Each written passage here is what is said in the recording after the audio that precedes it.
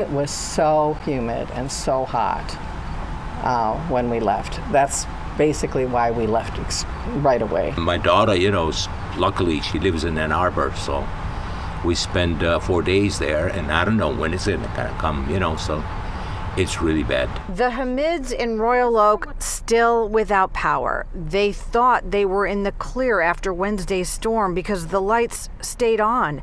But at around 1 a.m. on Friday, they unexpectedly found themselves in the dark.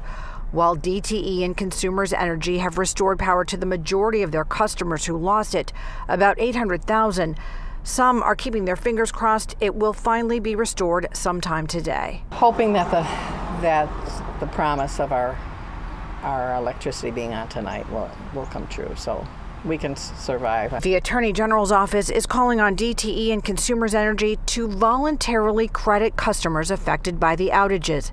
It also wants to see the utility companies create a fund to assist displaced customers during significant power outages. Meanwhile, Jeannie Trupiano is making the best of things, a borrowed generator powering her refrigerator. The break in the heat and humidity also making the situation more bearable. It's loud because of generators, but aside from that, we're doing fine. We're doing just fine. It's a little bit like camping out. I've learned that when you can't do anything about it, you just deal. In Royal Oak, Camila Mary, Fox 2 News.